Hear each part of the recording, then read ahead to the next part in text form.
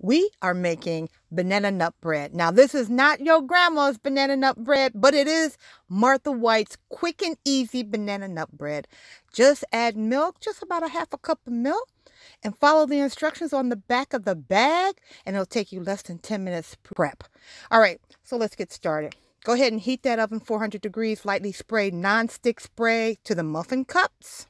Combine that muffin mix and milk into a small mixing bowl. Stir until moistened. Now, what I'm showing you here are one of my favorite gadgets in the kitchen. Yeah, these are adjustable baggy wraps. It's like my third hand.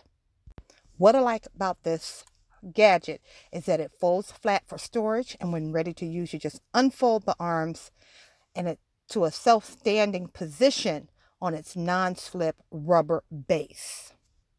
Simply place the bags under the clips until the content is in and filled. I mean, it's just that easy. And the arms are adjustable to various sizes of bags. Gallon, quart, snack bag. Now, we are ready to fill our muffin cups about 2/3 full. And if you noticed, I'm using my snack bag and I just clipped a little portion at the corner there. Now, this will make about 18 cups. You just want to slide them in the oven at 400 degrees or until golden brown, or if you want to use a toothpick, insert it in the center, it comes out clean. Alrighty.